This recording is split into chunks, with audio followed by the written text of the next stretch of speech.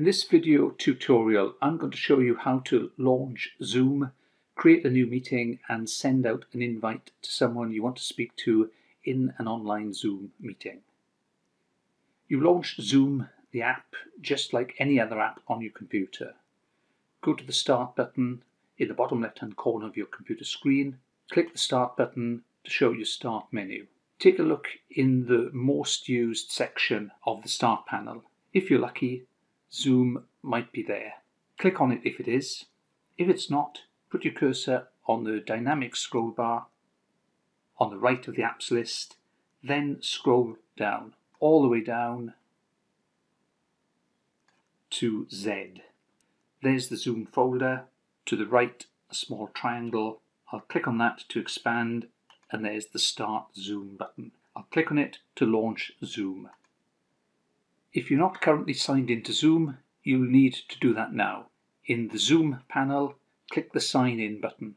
You don't want to click the Join a Meeting button. You want to start a meeting and invite others. So click Sign In, and that takes me to the Sign In panel. I need to enter the email address I used when I signed up for my Zoom account in the first instance. Then enter your password. Be careful. This is the password you set up when you set up your Zoom account. It is not the password you may need to use to access your email account. So I'll enter the password I created when I set up my Zoom account.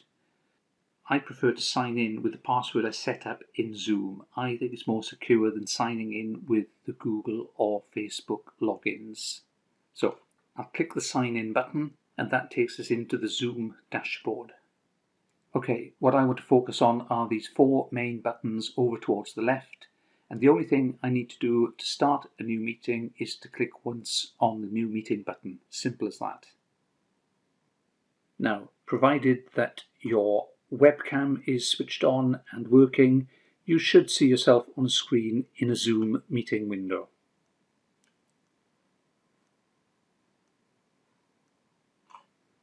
You should get a Join with Audio dialog box in the center of your screen. Just click the blue Join with Computer Audio button. Essentially, that means you'll be able to speak and be audible as soon as you go into this meeting room.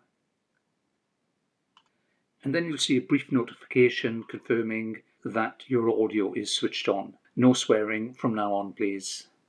To invite your first participant, move your cursor down to the bottom of the Zoom window, and in the black taskbar that appears, click the Manage Participants button. That shows a participants panel on the right hand side. Notice I'm the host, so that gives me some extra commands and controls that the participants I invite won't have. My microphone levels are going up or down as I speak, and the movie camera icon indicates that my webcam is switched on. Now, down at the bottom of the participants panel, there's an invite button. I'm going to click on that to invite my first participant. Now, in the Invite People to Join Meeting dialog box, you've got a choice. If you set up contacts, they'll appear in the Contacts panel. Using contacts is a quick and efficient way to invite participants you frequently meet with to your meeting. I cover setting up a contact in a separate tutorial. There's a link to this tutorial in the Show More section below the description below this video tutorial.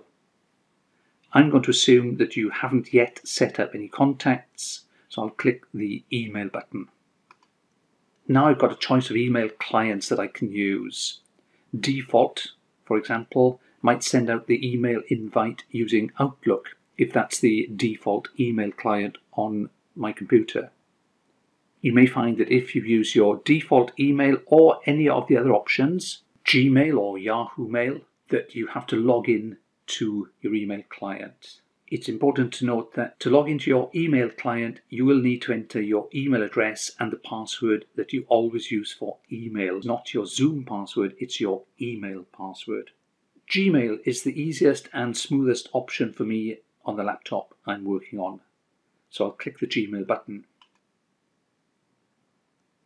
That launches, in my example, my browser, Microsoft Edge, which wasn't running before. It gives me a standard new email window with, very importantly, the Join Zoom meeting link that your invitee will need to click on.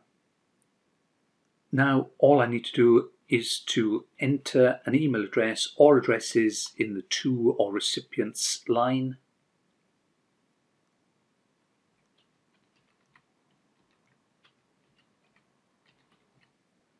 And when I'm ready, I'll click the send button.